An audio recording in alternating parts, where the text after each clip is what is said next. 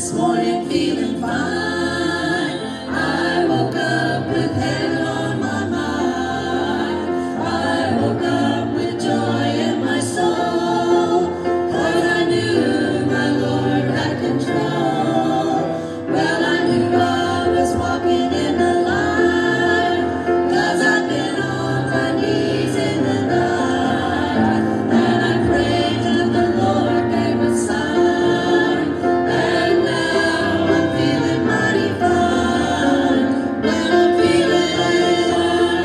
Well, I'm feeling fine. I got heaven on the ground. Want to know, want to know, want to know, yes, I want to know. Let it flow, let it flow, let it flow. There's a light always shine, something always shine. In this heart of mine, in this heart of mine, I got heaven on my mind, heaven on my mind, and feeling mighty fine. Yes, I'm feeling fine. I've been walking with Jesus all the time. We're walking and talking as we climb. We're traveling a road to the sky, where I know I'll live when I die. He's been telling me all about his plan, and he tells me that everything is grand. And he says that a home will be mine, and now I'm feeling mighty fine. Well, I'm feeling mighty fine. Yes, I'm feeling fine. I got heaven on my mind, heaven on my mind. Want to know, I want to know, I want to know. Yes, I want to know. Let it flow, let it flow, let it flow. There's a light that always shines, something always shines. In this heart of mine, in this heart of mine, I've got heaven on my mind, heaven on my mind, and feeling mighty fine. Yes, I'm feeling fine. Right here, Larry Kraft. He's been coming to our church, what, about 18 years? Close to 20 years, he and his family. We've watched the kids grow up. Now the kids have all scattered. I think they only have about two with them right now. But they've worked in churches all over the United States and even other countries, and God has used them. He was riding a motorcycle not too long ago, and the thing flipped with him, and he flipped about 3 times. He broke his neck and didn't know he'd be able to walk again. And now he's able to walk. He's trying to get his strength back in his hands, but God has worked a miracle in his life, and we thank God. So he's a living witness. Just so thankful for Brother Larry and his family working with us. And he's going to come and share with us the Word of God this time. Larry, good to have you. God bless you, brother. Well, praise the Lord. I give God the glory for being able to walk or do anything. Amen. You know, sometimes I ask myself, you know, was this the devil getting after me, or was this the Lord? But there's 2 men in the Bible. One was Moses. He said, you know, for the sake of Israel, blot out my name out of your book. And God said, those that sinned against me, they're the ones I'm going to blot out of the book. Amen? So Moses wasn't able to, of himself, do anything for man, because he's just a man. All of sin comes short of the glory of God. Amen? But then there was Paul, which we all look at Paul. Boy, he's a great guy. Did a lot of great things. But you know, he said he wished, for the sake of Israel, that he would be taken out of the book. Amen? But he couldn't do anything for man. Amen? None of us can do anything for one another other than what humans can do for one another, being kind and courteous and wicked and backbiting. I mean, what we ever get into, right? But see, it was God that was able to do something for Israel, but not only Israel, but for the Gentile too. Amen? Amen.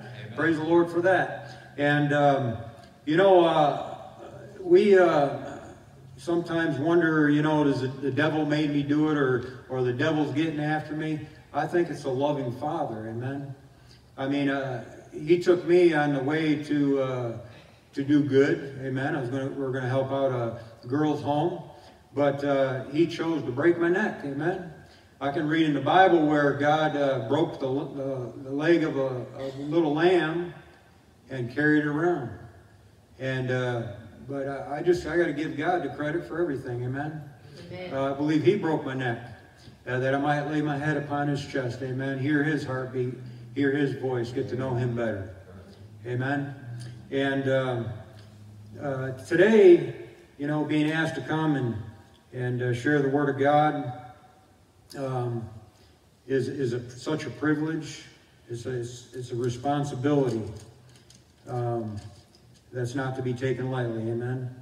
And let's have a word of prayer. Father God, we praise you and we thank you for this time when we could look into your Word and we can learn something of you, learn something of ourselves, learn something about your creation, Father, your redemption through the shed blood of Jesus Christ, and for the raising him up from the dead, and so that he might sit at the right hand of God, and that we might be able to have faith in that shed blood and have eternal life. And Father, we just thank you for that this morning, and we pray for the power of the Holy Spirit, and that you might do a great work in the midst of us. And we do thank you in Jesus' name. Amen. Amen. Amen. You know, sometimes we think about, you know, why was such a great price required? Why was such a great price required for man? For me? Am I that bad? But you know, men are bought and sold every day. Every day. And it depends on where you are in the world of how much that might be. I mean, some greater, some less. But you know, when we think about a drunkard is looked upon as being worthless. He's worthless. He's good for nothing. And you can take some drunkards, you know, that same drunkard, and what if he was to break the law, do some heinous crime, and be sentenced to life in prison? All of a sudden, you couldn't buy that drunkard if you were rich, because he's got to fulfill the requirements of that law 100%. Amen. And that's the way it is with God. He said if we break one point of the law, we offend one point of the law, we're guilty of all the law. Amen. So that means that nothing could buy us back, because we've broken the law. And we will have to fulfill the law 100%. And what man could buy us out of that? As I said, Moses tried. It didn't work. Paul tried. It just didn't work. Amen. They were the men that they were because of their character and because of God using them. Amen. They were just men. I mean, there isn't anything special about me. There ain't anything special about you. But God could use you. He could use me if he so desired. Amen. And if that we would yield to his will. But a drunkard that's sentenced to life in prison, you're not going to get him out of that prison until he's fulfilled the law. So how are you going to get out of your circumstance of breaking the law? You know, yet the same man is held and he's bound to the law without price, for he must fulfill that requirement. That's something to think about. What have you done against God that you have to pay for? Amen? Broken his law. You know, back in Exodus chapter 33, if you turn there, Exodus chapter 33, we have an account. Well, back in 32, we have an account of when Moses, he come down off the mount. Remember, he was up there with God, and he's come down off the mount. And he thought, you know, when he came down, he saw that there was a golden calf, and there was dancing. It says that his anger waxed hot, and he threw those tablets down, and he broke them at the foot of the mount there. And he went down, he took that golden calf, and he burned it in the fire, and he ground it up into powder, and he cast it upon the waters, and he made the people drink it. That's the anger of a man. What about God? When God's wrath is put out upon man, upon this earth, it's going to be much worse than a man. But see, you know, there's a time when we want to know what God has to say. And here in chapter 33 and verse 17 it says, "And the Lord said unto Moses, I will do this thing also that thou hast spoken, for thou hast found grace in my sight, and I know thee by name." Look at verse 18. "And he," this is Moses, "said, I beseech thee, show me thy mercy, or thy glory," he said. "Show me your glory." Now, isn't that something that we would like to all see? Is the glory of God? Amen. I mean, we see darkly. We can't see the glory of God. But you know, here it goes on, and he said, "I will make all my goodness pass before thee, and I will proclaim the name of the Lord before thee, and will be gracious to whom I will be gracious, and will show mercy on whom I will show mercy." And he said, "Thou canst not see my face, for there shall no man see me and live." So you're not going to see the glory of God. You're not going to see the face of God. You're not going to see the fullness of God ever in this body, because we'd be destroyed. Amen? Amen? But he goes on to say here in verse 21, he says, "And the Lord said, Behold, there is a place by me, and thou shalt stand upon a rock. And it shall come to pass, while my glory passeth by, that I will put thee in a cleft of the rock, and will cover thee with mine hand while I pass by. And I will take away mine hand, and thou shalt see my back parts, but my face shall not be seen."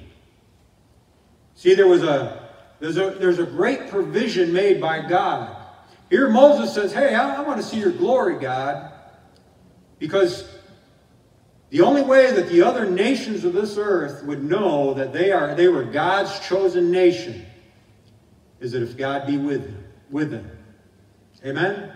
Because Israel was nothing of herself. Nothing.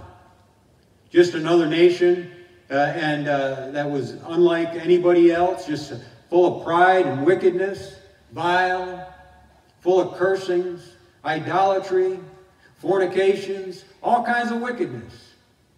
But see, Moses was concerned about that glory being with Israel. And that's why he said that even my name be wiped out of your book. Amen? For the sake of Israel. Because God had made a promise. He made a promise that he would take Israel. He promised through Abraham a promised land. Amen? A promised land for them. And but there was a great provision made by God.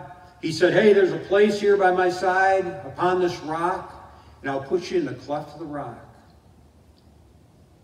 And he said, "When my glory pass by, I put my hand over you, and I'll pass by you." My glory is going to pass by you. Amen? And you know, so there was a great provision made by God. No man could make that provision.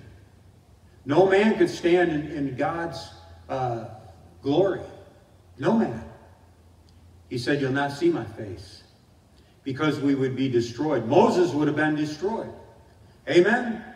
And he says, "I'll take away mine hand, and thou shalt see my back parts, but my face shall not be seen." And over in Colossians, if you go over to Colossians chapter 3, there's a place by God's side.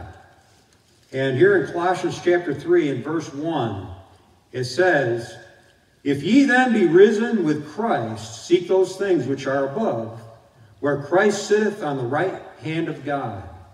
He says, set your affection on things above, not on things on the earth. "For ye are dead, and your life is" what? "Hid with Christ in God." Now when you look back to Moses, He's in the cleft of the rock. But if you were to look back at Moses, you'd see God's hand, and Moses behind that hand, his life preserved in the cleft of the rock. See, same thing that's here. He says, for ye are dead, and your life is hid with Christ in God. That's the only way that we can come before God, is in that cleft of the rock, which is Jesus Christ. He's the rock. And it also says there in verse 4, when Christ, who is our life, shall appear, then shall ye also appear with him in glory. So Moses wanted to see the glory of God, but Moses ain't going to see the glory of God in the flesh. And neither are you or I. I don't care how good we are in whatever religion we might have. There's other people listening. They might not go to a Baptist church. But it doesn't matter. Even if we go to a Baptist church, we can sit in a pew for 40, 50, 60, 70 years and still die in our sin and go to hell, even though we were attended a Baptist church. If we're not hid in the cleft of the rock, if we don't get up there and say, yes, Lord, I'll stand where you tell me to stand. See, Moses, and we know Moses, he got hot-headed at times, didn't he? What if he said to God, I'm not going to stand over there. I want to see your glory with my eyeballs. He would have perished in the pride of his own flesh. But because he got up into that, stood on that rock where God told him to stand, in the cleft of that rock, God put his hand over him. The protective hand of God. And that's what Jesus Christ is for us. Hid with Christ in God. And why? Because one day we're going to see the glory of God. But it's going to be when Jesus Christ appears. Amen? And we'll be caught up and be as like him in the air. Over in 1 Corinthians, we have another great Bible character, as we've already talked about, and that is Paul. 1 Corinthians chapter 6. And verse 19, it says, what? Know ye not that your body is the temple of the Holy Ghost, which is in you, which ye have of God, and ye are not your own? How many of us try to live our lives of our own will? Our own, mind, strong-willed. I'm going to do it this way. I'm going to go that way. And God says, no. I want you to get up on that rock. I want you to wait upon me.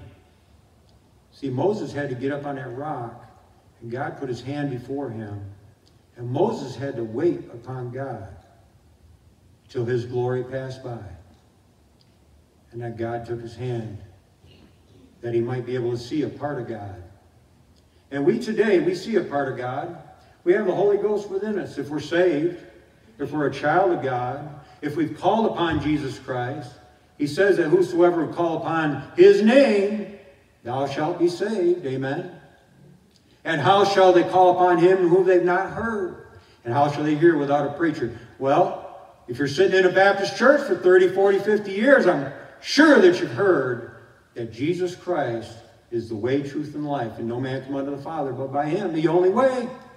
The only way. No other way.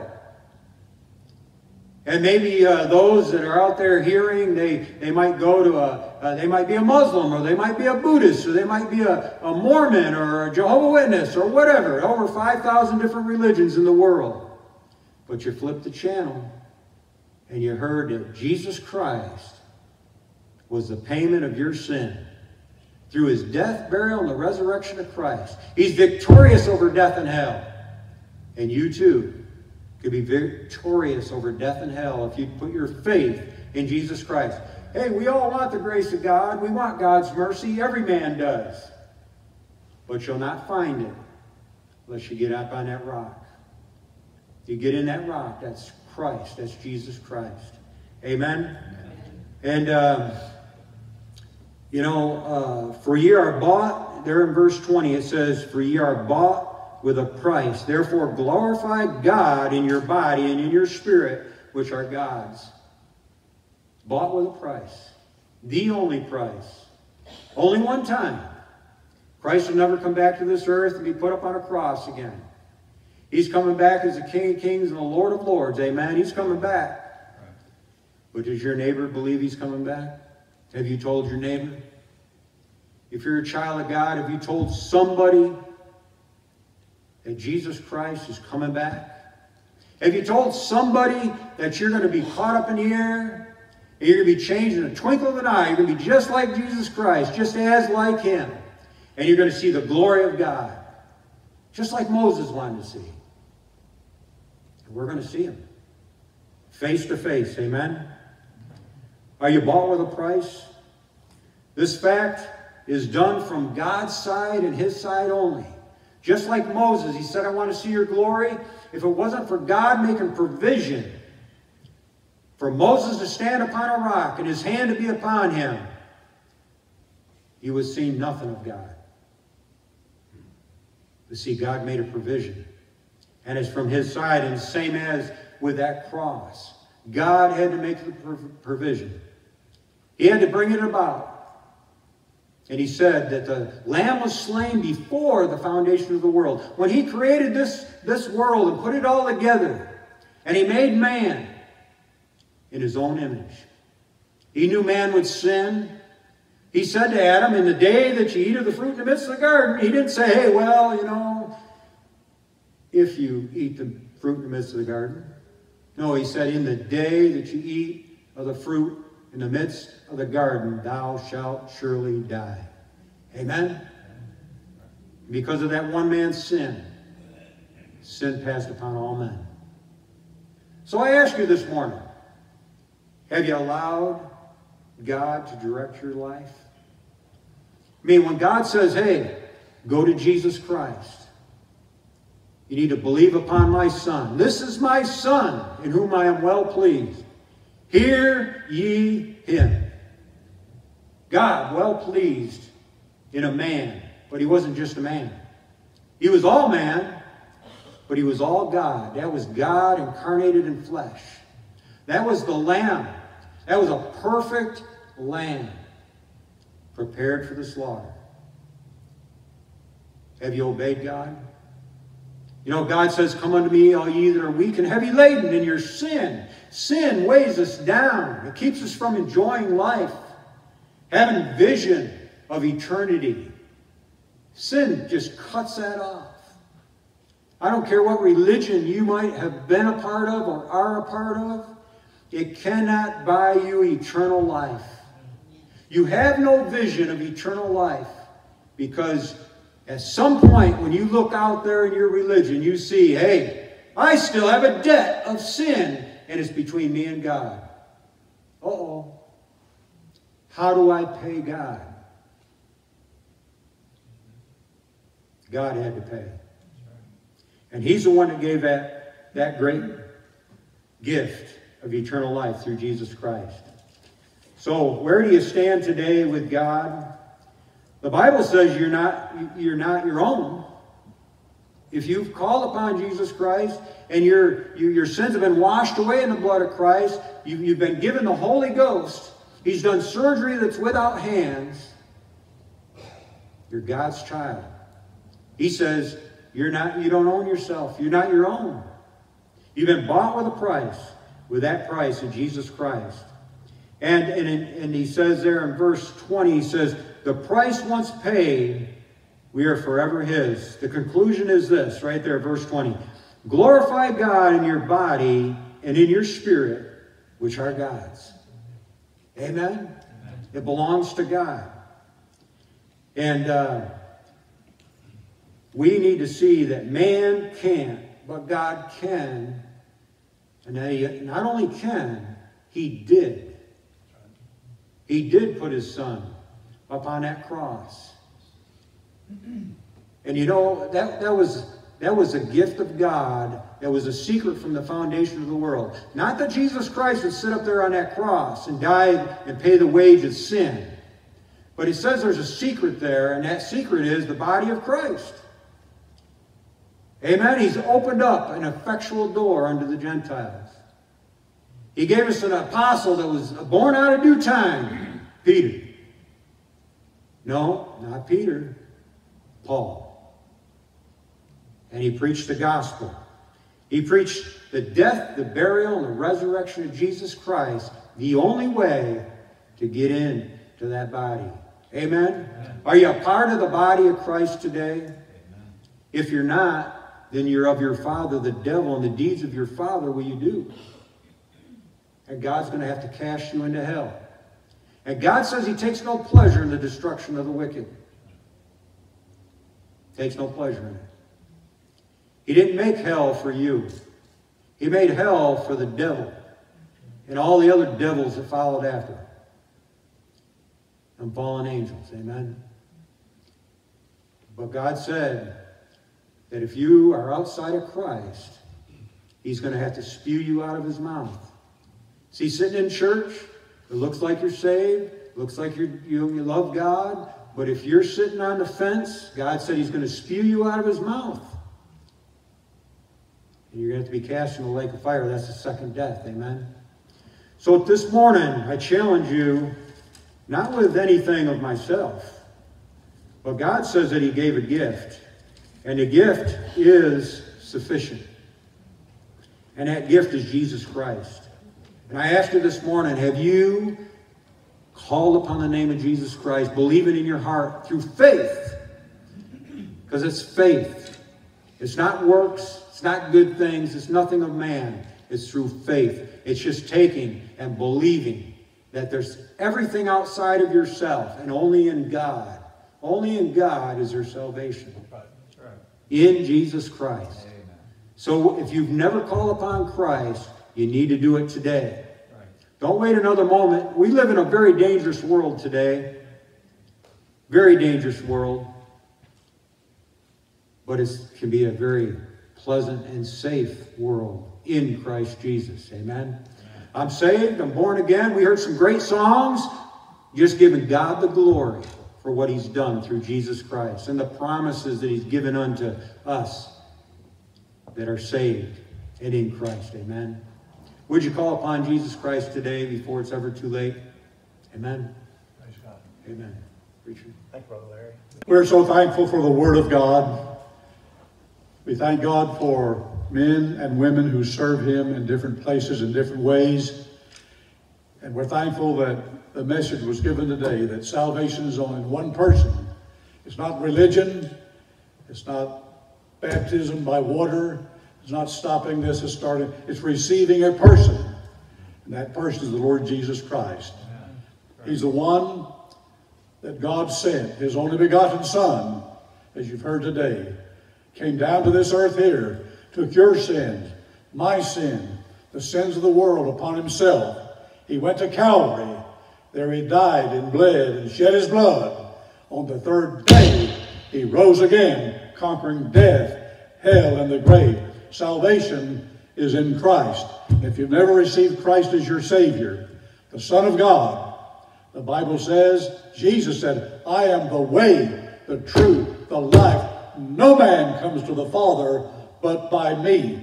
You can only come to God through his Son, the Lord Jesus Christ. So right now, you that are listening out there in video land, whatever religion you might have, whatever good works you're trying to perform, listen, you receive Christ as your Savior. Get saved. If you doubt your salvation, you're not sure, right now you can pray a simple prayer. Just like this. Oh God, I know I'm a sinner. The Bible says all have sinned, that includes me. I know I'm lost. I want to be saved. I believe that Jesus Christ is the Son of God. I believe he died on that cross and shed his blood. On the third day, he rose again. And Father, salvation is, I thank you. Lord Jesus, come into my heart today. Now, Father, help us who know Christ as Savior, who've been forgiven sin, redeemed by the blood of Jesus. Help us, Lord, to yield ourselves to you. As our brother said today, it's yielding, not by works of God, not by works which we have done, but according to his work, he saved us. And now he works with us and in us and through us. as we yield to you. Lord, help us to serve you today, to love you, to honor you, be your ambassadors, be your workers. Help us to do that under the power of the Holy Spirit of God. Lead us, we pray, in Jesus' name. Amen.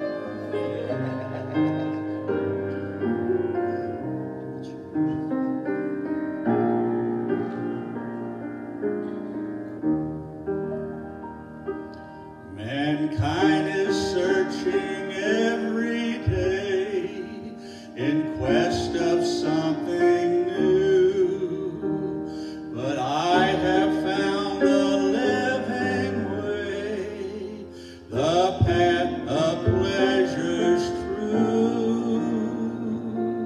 I've discovered the way of gladness, I've discovered the way of joy, I've discovered relief from sadness, 'tis a happiness without alloy.